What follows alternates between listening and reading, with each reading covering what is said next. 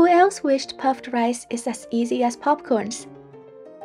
Commercial puffed grains are made in high-pressure cannons, behind factory doors in the US and out on open streets in other parts of the world. It works with almost any grain. High heat builds up pressure inside the cannon, and the sudden release causes the water and the starch inside the hard husk to expand and explode. You can still find a miniature version of them on Amazon, but even the minis look quite dangerous for home use. Top tips for home puffed rice involves boiling, drying, and deep frying them.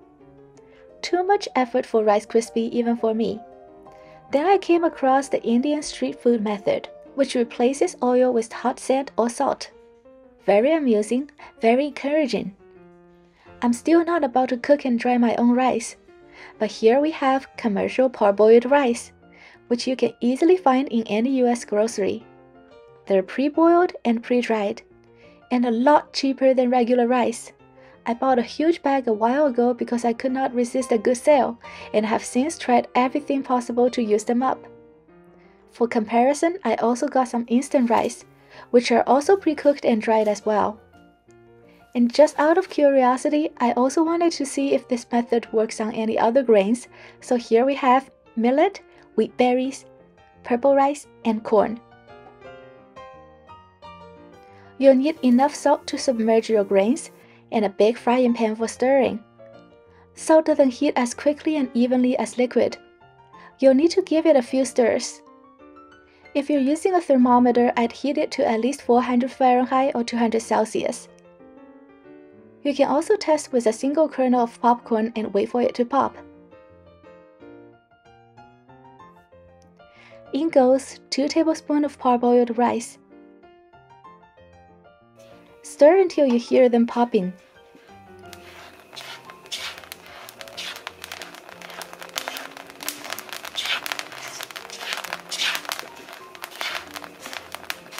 And voila! Puffed rice! Because the salt is so hot, even on low heat, these will darken and burn real fast if you don't remove them from the salt fast enough. So don't use a small mesh sieve like my plan A here. Just take a large sieve and dump everything in the pot into the sieve. These are way darker than puffed rice cereals, but don't throw them out just yet. We'll repurpose them in a bit. Meanwhile, take 2.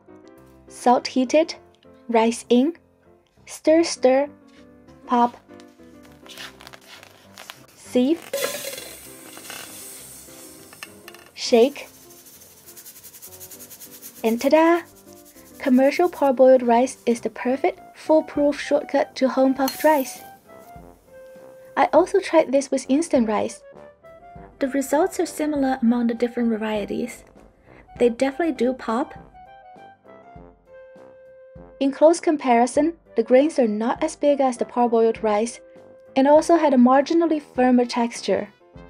The parboiled rice has a nice nuttiness to it, almost like popcorn. Neither tastes salty at all, and both would make solid snacks with some popcorn seasoning. They're both denser than the Rice Krispie cereal, which is in turn not as airy as the cannon puffed rice. So I'm not sure the salt puffed batches are good direct subs for the commercial stuff. Let's try these with some milk. First, the store-bought goodness for control. Nice and crunchy. And then the salt puffed ones. Nope. No. I thought the milk would make it better, but it just really highlights how much harder, chewier, and denser these are, compared to the Cheeto-like, puffy texture of Rice Krispies. What this flavor profile reminded me a lot of is the roasted rice in Genmaicha. I had to try these with some upgraded green tea. Gyokuro is a milder, naturally sweeter alternative to the more commonly used sencha. I'm happy to report these rice are absolutely excellent for tea. The darker roast is actually more nutty and complex in flavor, kinda like browned butter versus regular butter. You can also use the roasted rice with bagged green tea, which will be a lot cheaper than store-bought Genmaicha. Now the test on the other grains, which all had a hard husk exterior and should theoretically pop like corn. First the millet. Listen to the pops. They definitely first expanded in size, but after removing from heat and chilling, they also shrunk back quite a bit.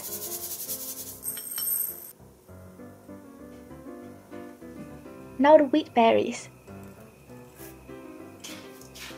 They start to smell nice and toasty real quickly, but I don't see them expanding in size much if at all. Nothing like the cannon puffed wheat you find in store.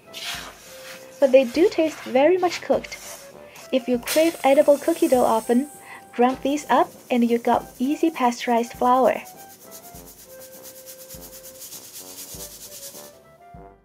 Now the purple rice. This one is easy to visualize. You can see the dark husk crack as they pop. They didn't size up too much either, especially after cooling.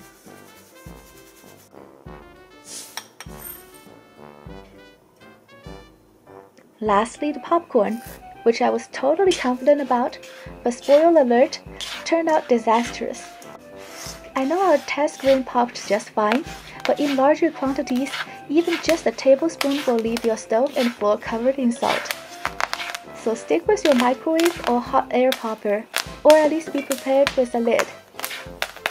If you're entertained by pointless kitchen experiment that curbs the curiosity, please hit the like button and subscribe for more.